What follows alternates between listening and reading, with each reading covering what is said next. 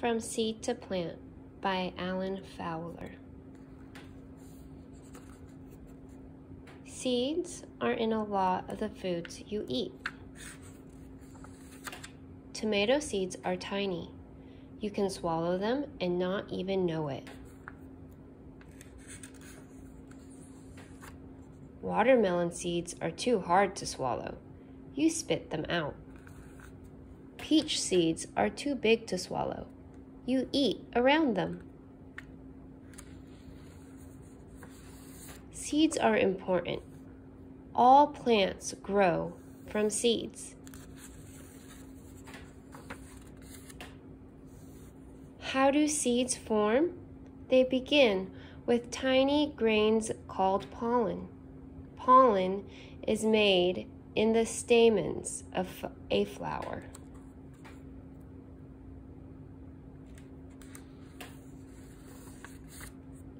When a bee visits a flower, it sips its sweet nectar.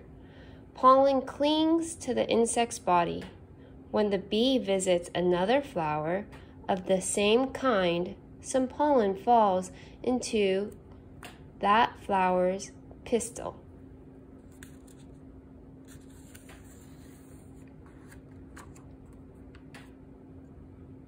At the bottom of the pistil, a seed case holds eggs. Each pollen grain sends a slender tube down the pistil to the eggs. One tube grows into each egg in the seed case.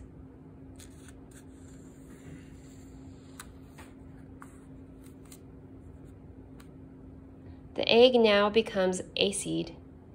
Inside the seed is the tiny plant or seedling and food for the seedling. The seed grows a tough wall around it.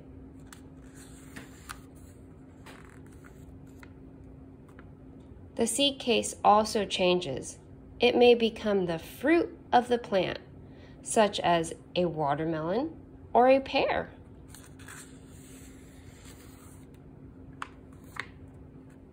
The seed case may also become a tough pod, such as a pea pod or peanut shell.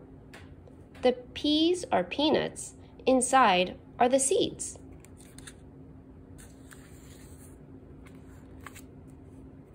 To become a new plant, the seed takes a trip. Small seeds are blown by the wind. Some seeds float in water.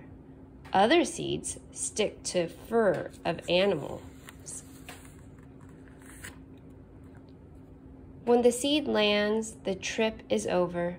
The seed will need good soil, water, and sunlight to grow.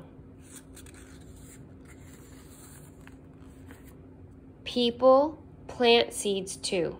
Farmers plant seeds to raise new crops.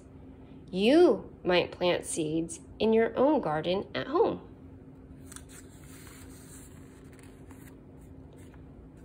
Isn't it amazing that these tall trees grew from tiny seeds?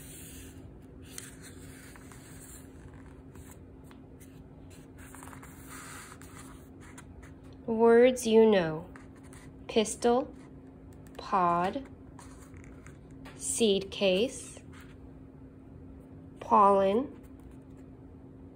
seed, stamen.